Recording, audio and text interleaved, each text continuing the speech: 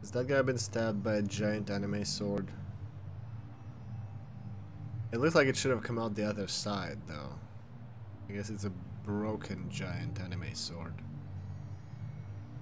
Also, is this still loading? Am I supposed to click something? Hey, Red. We're not gonna get away with this, are we? Is that the sword talking? Okay, that's a strong start. Come on, pull. So you like turn this turn-based, and then like do things.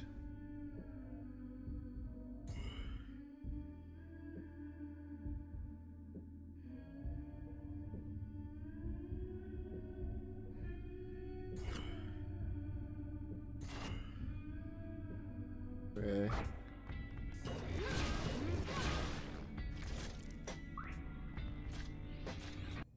That's a really dope approach to active pause. I haven't seen anything like that anywhere. That is so cool. Isn't these are like random character stories? I mean, if they're irrelevant to the main story, do I really care? Because, I don't know, stuff like she was someone working somewhere, was a chairwoman, did whatever. Does this matter to me? Is it, like, it needs to be somewhat tied into the game to make me care. Wait, is this where I came from? Also, can I summon my friend? Yes, he will. Wait, he just instantly exploded? Oh no, my friend. I thought he was gonna follow me around. Guess I was wrong. This will strike with twice as much power. It only gives me 4%.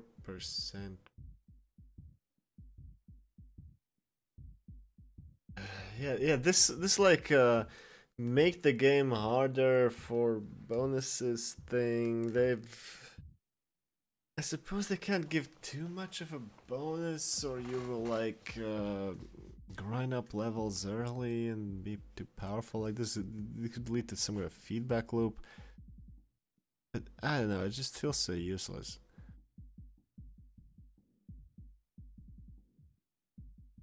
I think that really struck home is Hades, where making things harder for yourself was necessary to unlock more plot.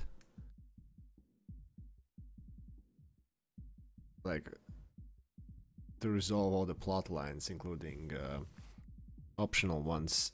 Well, you had to use the modifiers to make stuff harder. And of course, that didn't really make you stronger. So, yeah. I guess they figured it out eventually, but same as with Spire, which I think came out after Transistor.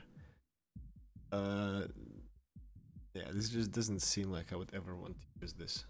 There's nothing to gain. The 4 or 2 or whatever percent is not worth anything.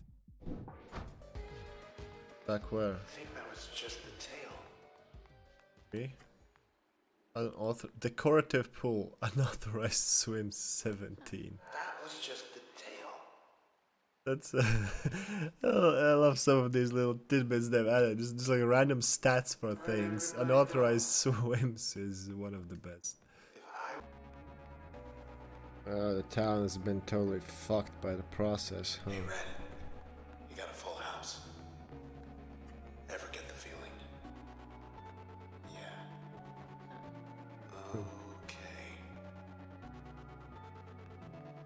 Okay. They're in seats. That's so adorable. They're they got their little chicken seats to watch me from. Full house. Hello up there. Okay, now this is it. there's the credits. So yeah, first off, the game is fucking short. Like, see my online time, it's under 6 hours, just under 6 hours. So that's basically how long it took me to beat it, and I feel like I was taking my sweet time. I did almost as much of the challenges as were even available to me. I went out of my way to unlock all the little character stories, all of that. So for starters, there's just not very much game. But I mean, that's okay. It's an indie game. It's just something to consider. As usual with Supergiant, obviously it's pretty. Although in this case, I think they were a bit all, well, not all over the place, but a bit. How to explain? Some of the levels were just really hard to navigate. Like, there was so much shit on top of each other, on top of other shit, that I couldn't figure out where the fuck to go. Like, what the geometry even is. I mean, I guess the game is so artsy, it may have been by design, but I kind of doubt that. At some points I spent like at least a couple of minutes just running around the room looking where the hell am I supposed to go now. Combat, I really love how they did the turn thing, which is like advanced active pause, I guess you would say. I was not a fan of how towards the end they were starting to mess with it, like enemies that could obscure your vision while you're trying to plan that tactical turn thing.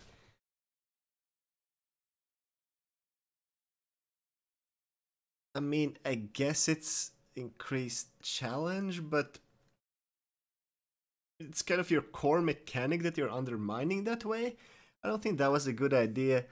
Also, some of the enemies felt janky. There's like the dogs that are just way faster than you, and even if you try to like blink away from them like that, well, jaunt is the ability, so you jaunt away from them, but they're gonna get to you before you can jaunt again and before you can use turn again. So it kind of made it feel like there's times when you just take inevitable damage no matter what.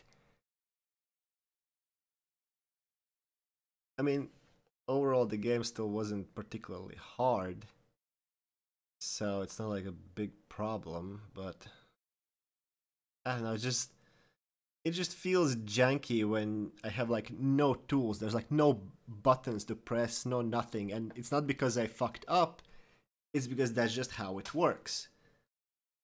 Like, that's just how the numbers go. If I can't kill one of the dogs, or there were sometimes multiple dogs, if I can't kill them in one turn, then, well, I'm gonna get bitten no matter what I do. Oh, and, well, the plot, the writing, that shit was cool, but there's like holes in it. One thing I'm most disappointed about is the ending. Where the final boss, like, why were we even fighting? Literally just because the game needed a final boss. So I guess all told, it was still a cool game. Those 6 hours were fun. But I can't give it more than like 7 out of 10. Like, it wasn't bad, but it